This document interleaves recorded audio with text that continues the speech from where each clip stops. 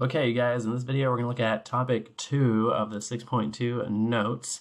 In topic 2, we're going to kind of do an intro into what gene regulation is, which is something we're going to talk about in the remainder of these notes, and kind of is the more complicated part of this unit.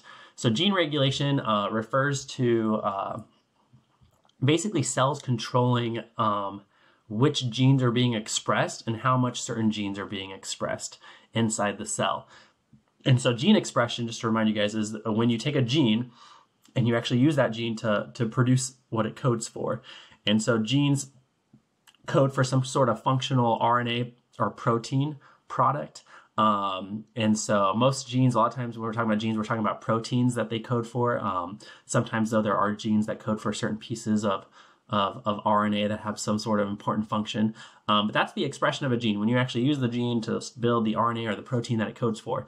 And so gene regulation, though, is the ability of cells to control how much a gene is being expressed and when it's being expressed. So in a cell, not all of the genes in your DNA are being expressed all the time in every cell. That's not what's happening. That would be a huge waste of energy and resources, because depending on the cell and depending on what it needs to do, there are certain genes that it needs at any given moment and a lot of genes that it doesn't need at any given moment. And so genes are constantly being turned on and expressed, and some genes are being turned off and not expressed, and some genes are being turned on and expressed a lot, and some are being turned on and expressed a little bit. And so it depends on the cell and sometimes also environmental factors that determine what genes a cell is using when it's using those genes and how much it's using those genes. And so that whole process of a cell controlling all of that is called gene regulation. Super, super important and super cool that cells are able to do this with all the DNA that they have, knowing which pieces of the DNA they need to use, and then being able to control that. And so basically in this video, I just want to go over on this topic just some quick vocab terms that we're going to be using a lot. And these vocab terms are really important because it'll help, well, hopefully we're going to use these terms a lot, so that's why it's important. But also these terms are kind of easy to confuse. And so I just want to point out what each of them mean. And so I have this little picture here that I drew a long time ago. It's not the best picture, but it kind of gives you an overview of these different terms I want you guys to get familiar with that have to do with gene regulation.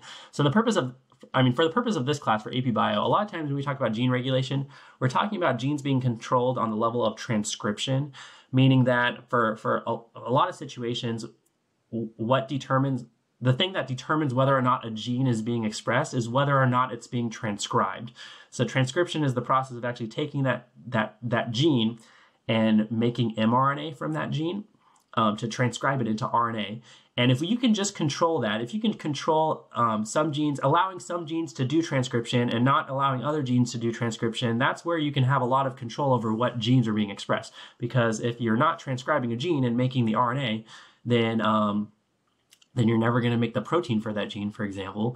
Or if you have a gene where there is a lot of transcription taking place, well, then you're probably expressing that gene a lot and making a lot of that protein.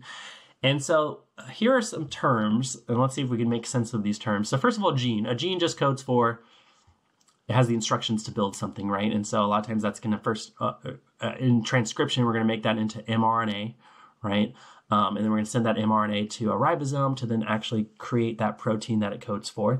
But then there's also things called regulatory sequences. So regulatory sequences are not genes. They don't have the instructions to produce something, but they are important pieces of DNA. These sequences are regions in your DNA that proteins can bind to. So there's certain types of proteins called regulatory proteins that have a specific structure and shape that allow them to bind to a specific sequence in your DNA.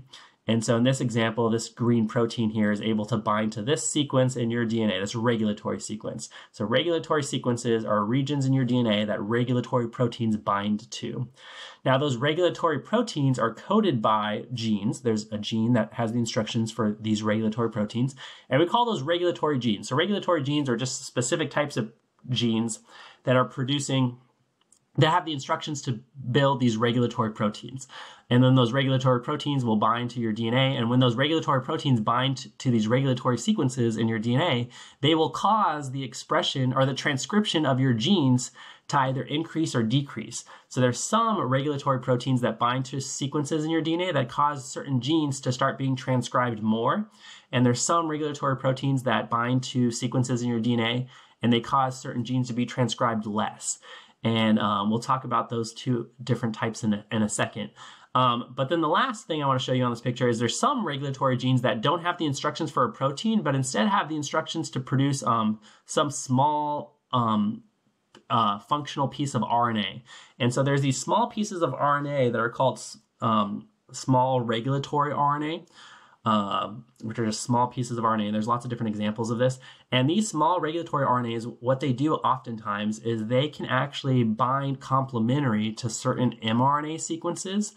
So there's certain RNAs, molecules that are being produced through transcription from certain genes. And they actually, sometimes these small regulatory RNAs can actually go and bind to those mRNAs. And that actually usually, almost always, causes that mRNA to not be translated. So this actually blocks the mRNA from being read successfully by a ribosome. So this will stop the mRNA from being translated, ultimately causing this mRNA to not lead to a protein being made. Okay, it's going to block a ribosome from reading this mRNA. And so that also is coded by certain regulatory genes. So sometimes regulatory genes are coding for these regulatory proteins, and sometimes they're coding for these small pieces of regulatory RNA that can go mess with your mRNAs and prevent them from being translated. And so in terms of these regulatory proteins, like I was mentioning earlier, there's two types. There's regulatory proteins called repressors, and there's regulatory proteins called activators. And so for repressors, you can kind of guess what these things do. Repressors are regulatory proteins that bind to regulatory sequences, special sequences in your DNA. And when they bind to your DNA, they decrease or stop transcription of certain genes. So they stop genes from being transcribed. And then there's so we call that negative control. So negative control of a gene is when you have these repressor proteins involved binding to these sequences in your DNA, causing transcription to stop, or to start causing transcription to decrease the amount of transcription of those genes. So you're expressing those genes less. But then there's also activator proteins. Activator proteins are a different type of regulatory protein that also bind to sequences in your DNA. They bind to regulatory sequences, certain sequences in your DNA these activator proteins bind to. And when they bind to those sequences, they cause transcription of certain genes to start occurring or to start increasing. So they increase the transcription of certain genes by binding to your DNA. And we call that positive control. So positive control of a gene is when you have activator proteins binding to your DNA and then increasing the amount that that gene is being expressed and transcribed. And so, and when we start talking about gene regulation more specifically in topic 3 and 4, you guys are going to see a lot of these players involved with these regulatory proteins, either repressors and activators, binding to certain sequences, causing certain genes to be transcribed more, transcribed less. And all of this is helping cells regulate the expression of certain genes and control how much and to what level genes are being used, if at all. So that's it for this little introduction on gene regulation. So thank you guys. I'll see you guys later.